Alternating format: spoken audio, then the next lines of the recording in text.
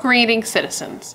Hey you beautiful creepy human being you. Welcome to my channel and welcome to today's true crime video. I'm so happy we could meet like this. I'm so happy that somehow in all of this nonsense that we're forced to deal with on the day-to-day, today you and I were able to find each other on this crazy little planet that we call home. My name is Brittany or BRATTERSTEIN, whichever you prefer, and today we're going to be discussing a man named Christian Longo. This is a family annihilator who murdered his wife and his 3 kids. But before we get started, if you've not yet had the pleasure, please make sure to join the Brat Pack by subscribing and ringing that bell. I put out a new video every single week and I would love to hang out with you. Yes, you, specifically you, but I can only do that if you join the Brat Pack and become one of us. Alright, now that I'm begging you to join my cult, we can go ahead and get into this video. Now today's video is one of my condensed crime videos, which is basically my contribution to those who like short form content. This is for people who want to get in, get out, and get on their way, or for people who just want to see a little more of me throughout the week. So if that's not your thing and you prefer my deep dives, my long form videos, like hour plus, sometimes 2-parters, check in Monday, because that is when I do my long videos that if you've been here before, you've come to know and love. So today I'm going to tell you the story of Christian Longo, the man who murdered his wife Mary Jane and their 3 children, Zachary, Sadie, and Madison. And after I give you all the details in this case, I want you to answer the question of the day, and that is this. What do you think was the motive for Christian Longo to murder his entire family? At the end of this video, let me know all your thoughts in the comments below.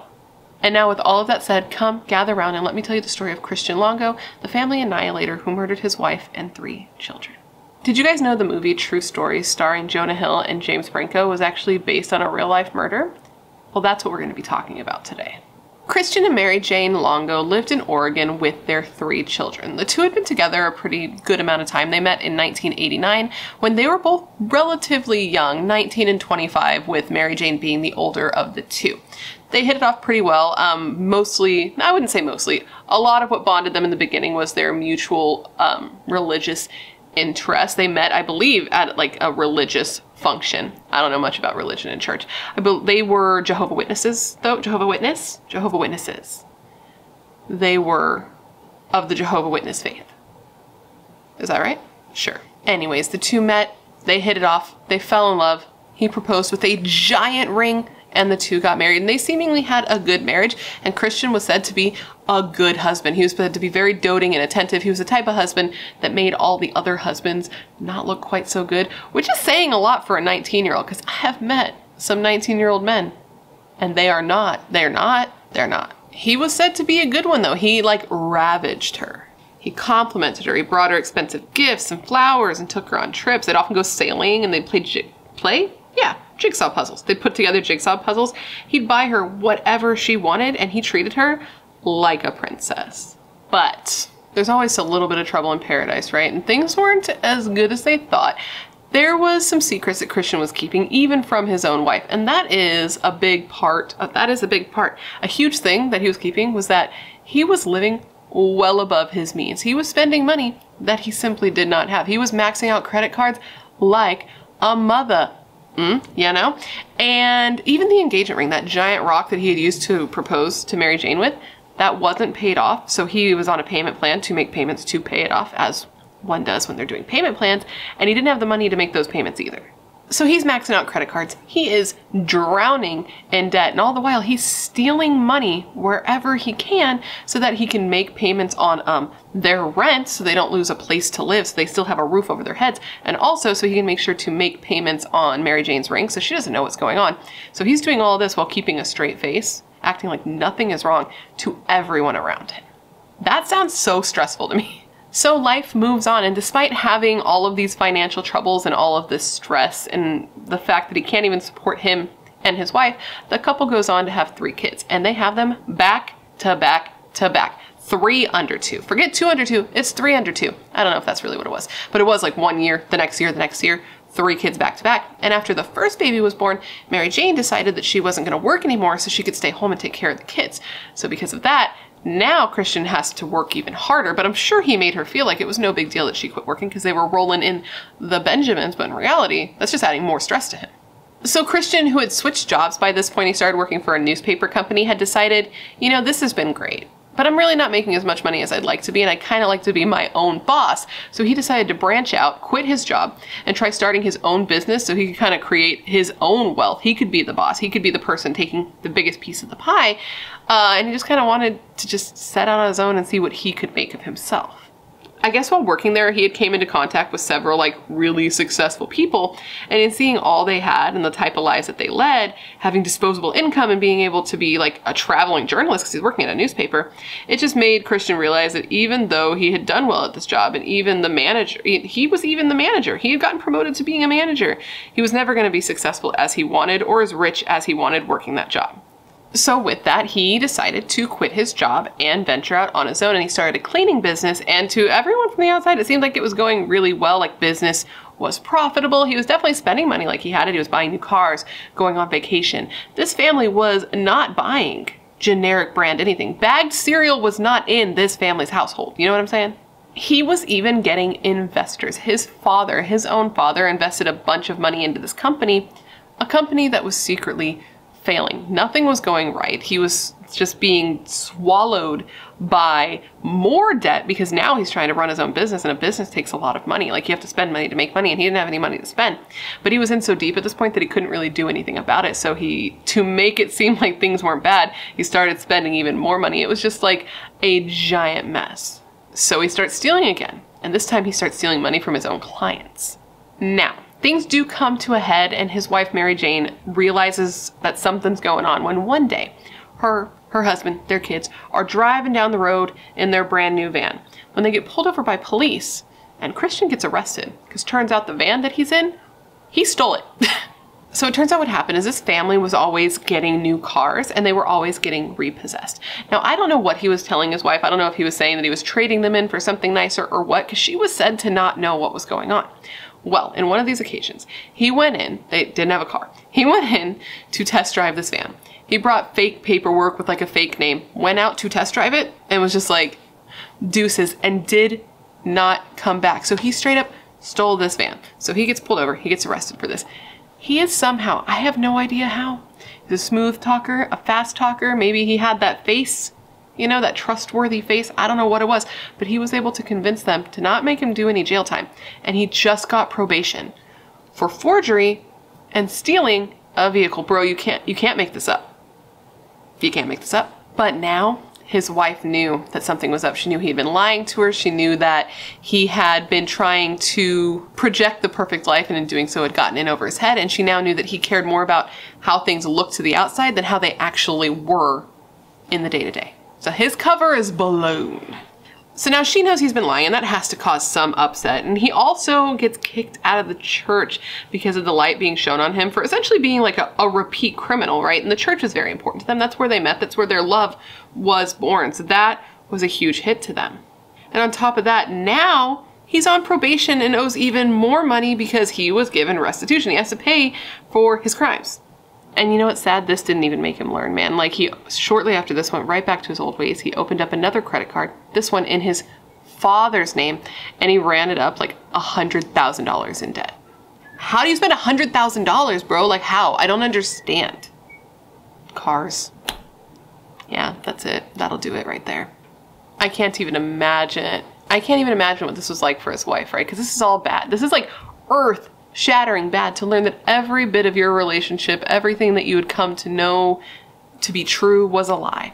And now something that meant more to you than anything, your religion, because people who are religious tend to be pretty passionate about that, and she was. Now that was strained because she was standing by her man. A man that she would soon find out wasn't even faithful to her. Are we surprised? We're not surprised. Apparently Mary Jane had been in his emails. Now why? I don't know. But you know what? I would say that snooping in your partner's emails is the lesser evil between that and him being unfaithful and then later killing you. So we'll just go with that.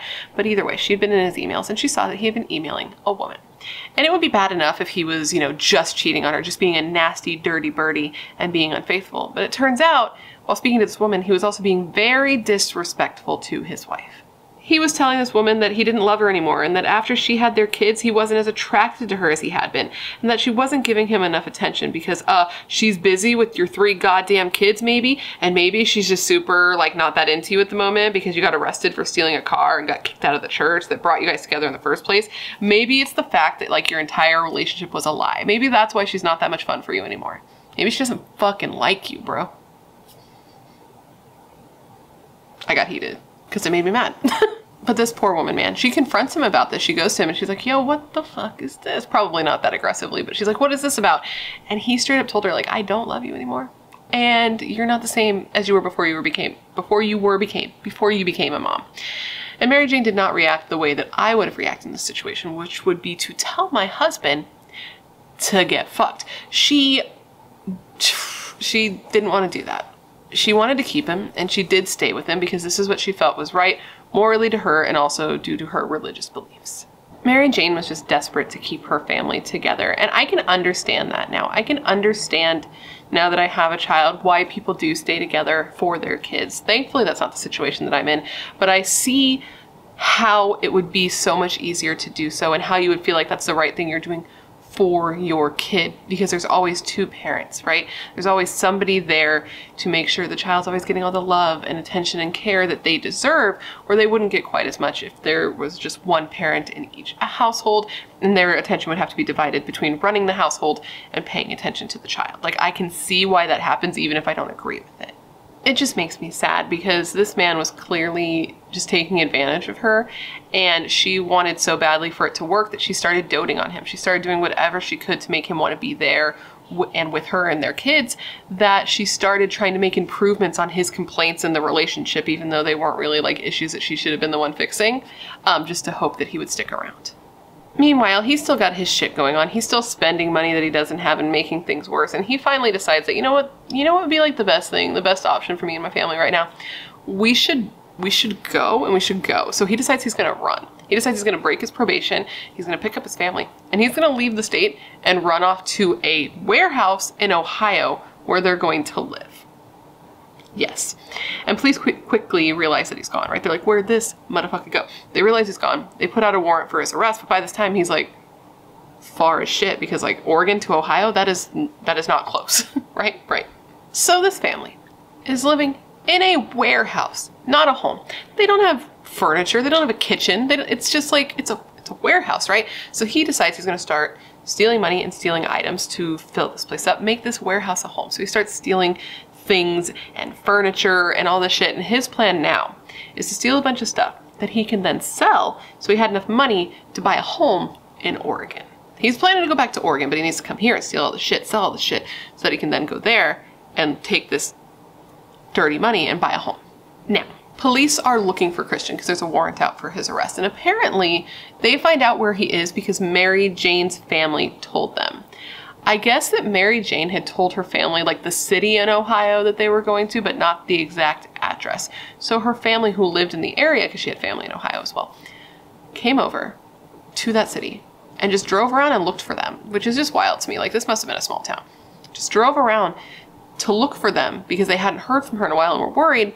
And they ended up spotting the family dog in the front area of the warehouse. They're like, oh, there they are, which is like, what are the odds? This guy is unlucky. Now, Christian somehow gets word that police are onto him. How? I have no idea, but he does, and he runs again. Him and his family literally like pick up what they can carry. They get in yet another stolen van, and they drive from Ohio back to Oregon, because that must be the last place that police would suspect them, you know? By the time police arrive at this warehouse, the family's long gone. They go in and they can tell that they had recently been there, like all of the goods that Christian had bought with like money that wasn't his was still there. So it was clear that they had been there, but the family was gone. And this time, Mary Jane had not told her family where they were going, and now her phone was turned off. So it was after this that they reported her and the kids missing. Now, this missing persons report wasn't taken very seriously by police, and it ended up being taken even less seriously when shortly after this, Mary Jane's family did receive a postcard that was said to have been from Mary Jane, and it was from South Dakota. And in it, she was kind of like, yo, sorry I dipped and I didn't say bye and I haven't been calling. I've just been like super busy. We've been on the move a lot. But her family felt weird about this. So they took this to the police. They showed this to the police, and the police were like, ah, well, there you go. Case solved. She's not missing. She left on her own. She's having some fun in South Dakota. She's an adult. She's allowed to do that, you know? So they actually closed the missing persons case. They were like, she's not missing. So sucks to suck, but we're done here. That was in November. So now we're going to move on to December. And it was December 19th, 2001, when the body of a young boy was found floating in the Lint-Sow River in Oregon. Now, initially the boy was not identified because no missing children that fit that description had been submitted. Nobody had reported a child missing that fit this description was what I meant to say. So a couple of things started happening at the same time. First, a composite sketch of the boy was put out to the media so that they could bring in any leads. And at the same time, divers were searching this river to see if they could find anything else while searching the river. And both of these things brought in leads to police. Now, one of these things that came in was a woman. This woman worked at Starbucks, and she called police and was like, listen, that little boy looks familiar to me. He looks like a 4-year-old boy named Zachary, who was the son of my coworker, whose name is Christian. And get this, she tells police that Christian had been super weird with her recently, just days, just shortly before the bodies were found, okay? She says that Christian had came to her and was kind of like, hey, listen, if you don't see my wife and kids around, in the coming days, months, weeks, years, it's because me and my wife are actually getting a divorce and she's already took the kids and left the state. Next, this was a lead that came from the river itself. While diving and searching this river, they found a second body. This was the body of a little girl who had been weighted down to the bottom of the river because she had a pillowcase with rocks in it tied to her body. This ended up being the body of Zachary's little sister, Sadie. She was only 3 years old. And it turns out that Zachary had also had a pillowcase with rocks tied to him as well. It was tied to his ankle, but somehow it had come loose and slipped off, and that's why he had ended up floating to the surface. So if that hadn't happened, we may never know. I think we would still know. I think eventually the truth reveals itself, you know what I mean? But in this scenario, that's why he had been found so quickly. So now that these two kids have been identified, police realize that they need to step it up and find Christian, because they realize that he has a wife and another child who is only 1 year old, by the way, a baby. And they realize that these two people, the wife and the baby, are also missing along with Christian. So they start searching. They find out where the family had been living. They go to this apartment building. They're not there, but they do see that this apartment building is pretty close to the water and pretty close to some docks that go into the water. So they go and they start searching in that area. And that is when they discover 2 suitcases. Inside one of the suitcases, they found the couple's baby daughter, Madison, who was only 1 year old. She had been stuffed in the suitcase along with other items, and in the second suitcase was Mary Jane. Police do initially entertain the possibility that Christian could be a victim himself, right? So they do continue searching to see if his body could be found, but after extensive searches, he wasn't found. So within a month, he was actually put on the FBI's most wanted list, the top 10 most wanted people by the FBI, and his photo was distributed everywhere.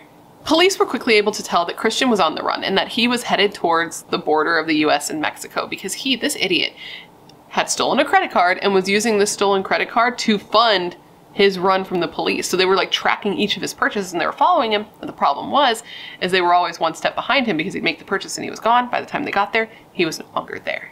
Now, police do get a tip when they get a call that someone who was believed to be Christian was in Mexico.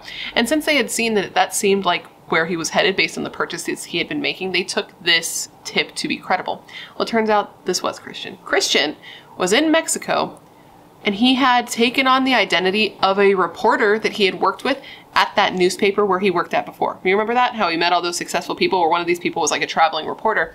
So he was pretending to be this reporter living in Mexico. And now there's a bunch of stuff with that reporter as well, but since this is condensed crime, I'm not going to get into it. But if you want to look into this case more thoroughly, I would suggest doing so, because that reporter has a whole lot of shit going on in his life that we could talk about forever, but we're not going to today. So it turns out after the murders, he had used a stolen credit card, went to Mexico, and once there, he was living the dream. It was just like a vacation. He was hanging out on the beach, swimming, drinking, spending someone else's money, and hanging out with the ladies. Somehow, Christian learns that police are onto him again. How he keeps doing this, I don't know. He must have someone watching out for him. He's got a guardian angel, baby. Or, he's just got his finger on the pulse. That's what people say, right? Either way, he learns they're onto him. He runs to another part of Mexico, but by this time, he is hella wanted. He's on the FBI's most wanted list, and he's quickly caught and sent back to the US to stand trial. Now, Christian did not admit what actually happened to his family. He actually denied doing it for a very long time altogether. So police had to come up with their own theory about what happened. Police believe that Christian killed his family on the same day that he talked to that coworker from Starbucks where he said that his family wasn't going to be around anymore. They think that he and Mary Jane got into some sort of argument, that there was some sort of confrontation. What it could be about, they're not sure, but she sure had a lot to fucking be angry at him for, right? She had a lot of reasons to be mad, is what I'm trying to say. So they got into a fight, and that he must have hit her over the head with something hard because she did have blunt force trauma, and that then he strangled her. Now, why? Like, why did he do this? We don't know. When it comes to family annihilators, oftentimes it's a lack of money, a lack of control, a lack of fulfillment that makes them do these things. Like, we see it so much, and it's oftentimes fathers, and we don't know exactly why it does happen is the point. Otherwise, maybe we could stop it from happening or see the signs, and, you know, because oftentimes it comes out of nowhere too. That's what's so sad. But anyways, after Mary Jane, they believe that it was the 1-year-old baby Madison who was killed next. They think that he strangled her, which is just horrifying to think about because they said that they could see that there were fingerprints left in the baby's neck. It was said that he then put them in the suitcases and then took them and put them in the water before going home and needing to figure out how he's going to take care of his other 2 babies. It's said that these 2 were smothered and that he then put them in his car and went to a bridge where he filled pillowcases up with rocks, tied them to the children, and then threw them over the bridge into the water. Isn't that just so horrible? I can't even imagine that. And apparently he wasn't fazed by this because somebody saw him on that bridge that day. Somebody saw him and they reported that he seemed totally normal. Totally normal after throwing your kids, your dead children, over a bridge into the water. I don't get it.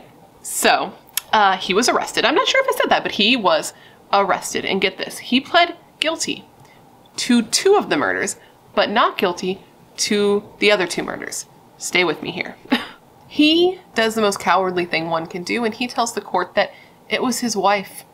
It was his wife who caused all of this. He says that on December 16th, he and his wife got into a heated argument where he finally came clean and told his wife everything. Everything he had ever done, he came completely clean to her, and that she went into shock.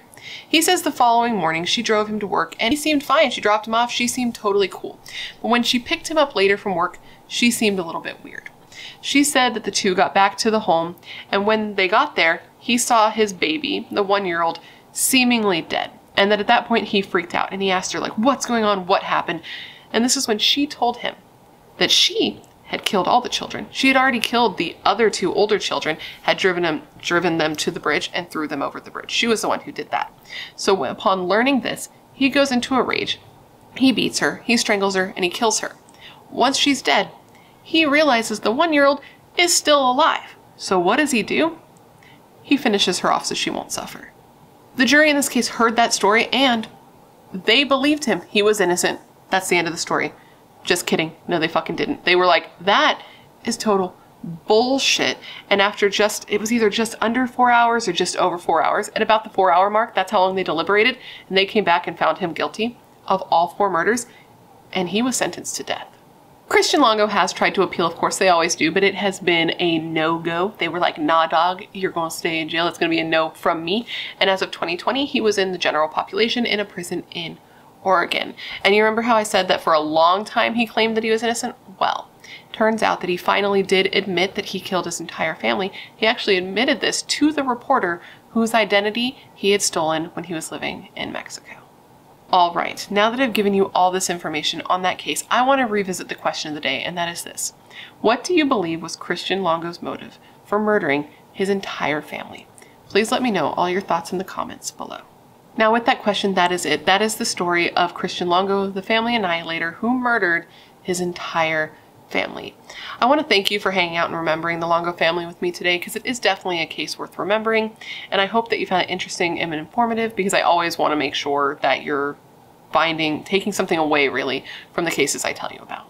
Before you leave, please don't forget to leave me a comment down below letting me know what case you'd like to see me cover in the future. As you guys know, or you may not know, I'm sure you know, I have a long list of cases, and every time you put a case on the list, I put your name next to it. I put it on my list. What am I saying? Every time you leave me a suggestion, I put your suggestion on my list with your name next to it in case I cover it, so I can give you a shout out. I love looking into the cases you're into because I know you're filled with good ideas and good taste. Otherwise you would not be here. If you haven't already, please don't forget to join the Brat Pack by subscribing and ringing the bell. I put out a new video every single week, sometimes 2 a week, like this week, and I would love to hang out with you. Yes, you, specifically you. And if you want to hang out more consistently, all my social media is listed down below for your convenience, along with a link to my membership if you want to get early access to non-sponsored videos, live streams, occasionally polls, things like that. And there's also a link to my merch store. This is not my merch though. This is not my merch though. This is not my merch though. This is Kendall Ray's merch. I'm pretty sure you can still get this at the time that I'm uploading this. I'll put the link down below. All of the proceeds go to the National Center for Missing and Exploited Children, and plus it's very cute. So if you want to make a donation that goes to a good cause, that is what I would suggest doing. Now, with all of that said, I just want to thank you for being here when you can literally be anywhere else in the world. That is tight. You are tight. Please stay safe and be a better person than you were yesterday, and I hope to see you in my next video. Bye.